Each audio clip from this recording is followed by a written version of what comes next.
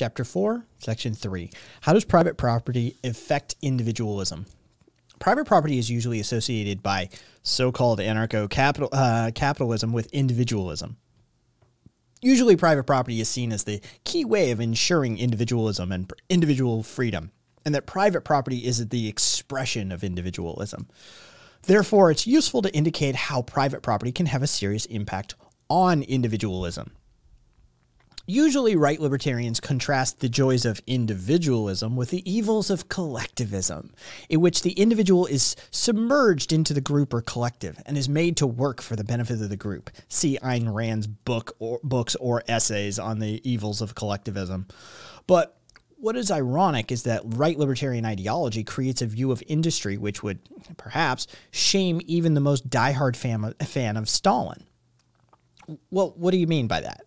Simply that right libertarians stress the abilities of the people at the top of the company, the owner, the entrepreneur, and tend to ignore the very real subordination of those lower down the hierarchy. See again, any Ayn Rand book on the worship of business leaders.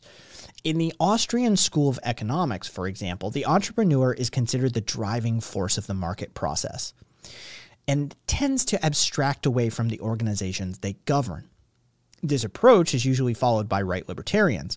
Often you get the impression that the accomplishments of a firm are the personal triumphs of the capitalists, as though their subordinates are merely tools, not unlike the machines on which they labor. We should, of course, interpret this to mean that right libertarians, we should not, of course, interpret this to mean that right libertarians believe that entrepreneurs run their companies single-handedly, although admittedly you do get that impression sometimes. But these abstractions help hide the fact that the economy is overwhelmingly interdependent and organized hierarchically within industry. Even in their primary role as organizers, entrepreneurs depend on the group. A company president can only issue general guidelines to their manager, who must inevitably organize and direct much of their department on their own. The larger a company gets, the less personal and direct control an entrepreneur has over it. They have to delegate out an increasing share of authority and responsibility, and is more dependent than ever on others to help them run things, investigate conditions, inform policy, and make recommendations. Moreover, the authority structures are from the top down. Indeed, the firm is essentially a command economy, with all members part of a collective working on a common plan to achieve a common goal. It is essentially collectivist in nature, which means it's not too unsurprising that Lenin argued that state socialism could be considered as one big firm or office, and why the system he built on that model was, well, so horrific. So the firm, the key component of the capitalist economy, is marked by a distinct lack of individualism, a lack usually ignored by right libertarians, or at best considered as unavoidable. As these firms are hierarchical structures and workers are paid to obey, it does make some sense in a capitalist environment to assume that the entrepreneur is the main actor. But as an individualistic model of activity, it fails totally. Perhaps it would not be unfair to say that capitalist individualism celebrates the entrepreneur because this reflects a hierarchical system in which, for the one to flourish, the many must obey. See Chapter 1, Section 1 on this. Capitalist individualism does not recognize the power structures that exist within capitalism and how they affect individuals. In Brian Morris's words, what they fail, quote, to recognize is that most productive relations under capitalism allow little scope for creativity and self-expression on the part of workers. That such relationships are not equitable, nor are they freely engaged in for the mutual benefit of both parties, for workers have no control over the production process or over the product of their labor. Rand, like other right libertarians, misleadingly equates trade, artistic production, and wage slavery. But wage slavery is quite different from the trade principle, as it's a form of exploitation. See Ecology and Anarchism, page 190. He notes that, quote, so-called trade relations involving human labor are contrary to the egoist values Rand and other capitalist individualists espouses.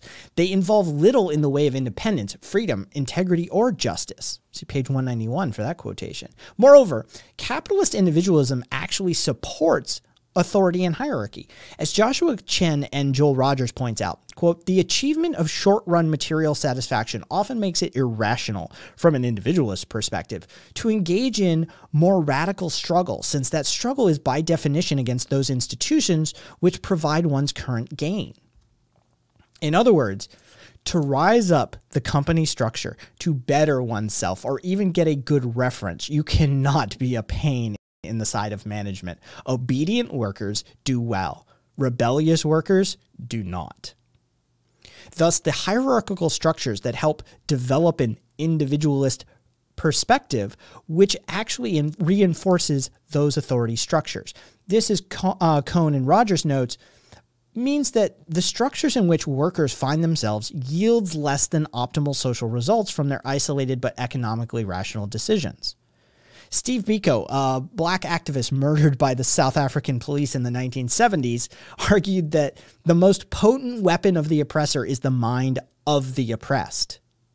And this is something capitalists have long recognized. Their investment in public relations and education programs for their employees shows this clearly, as does the hierarchical nature of the firm. By having a ladder to climb, the firm rewards obedience and penalizes rebellion. This aims at creating a mindset which views hierarchy as good and so helps produce more servile people. This is why anarchists would agree with Alfie Kohn when he argues that the individualist worldview is a profoundly conservative doctrine. It inherently stifles change. So, what is the best way for a boss to maintain their power? Create a hierarchical workplace and encourage capitalist individualism, as capitalist individualism actually works against attempts to increase freedom from hierarchy. Needless to say, such a technique cannot work forever. Hierarchy also encourages revolt, but such divide and conquer tactics can be very effective for a time. And as anarchist author Michael Moorcock put it, rugged individualism also goes hand in hand with a strong faith in paternalism, albeit a tolerant and somewhat distant paternalism.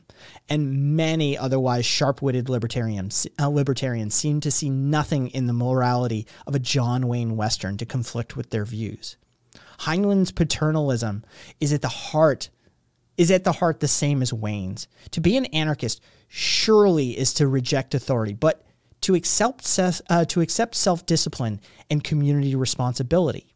To be a rugged individualist a la Heinlein and others is to be forever a child who must obey, charm, and cajole to be tolerated by some benign, omniscient father. Rooster Cogburn shuffling his feet in front of a judge he respects for his office, but not necessarily himself in true grit. One last thing. Don't be fooled into thinking that individualism or concern about individuality, not quite the same thing, is restricted to the right. They're not. For example, the individualist theory of society might be advanced in a capitalist or an anti-capitalist form. The theory is developed by critics of capitalism such as Hodgkins, and the anarchist Tucker saw ownership of capital by a few as an obstacle to genuine individualism, and the individualist ideal was realizable only through the free association of laborers, Hodgkins in that case, or independent proprietorship, Tucker in that. The reason why social anarchists oppose capitalism is that it creates false individualism, an abstract one which crushes the individuality of the many and justifies and supports hierarchical and authoritarian social relations. In Kropotkin's words, what has been called individualism up until now has only been a foolish egoism which belittles the individual. It did not lead to what it established as a goal. That is complete, broad, and most perfectly attainable development of individuality. The new individualism desired by Kropotkin will not consist in the oppression of one's neighbor, as this reduced the individualist to the level of an animal.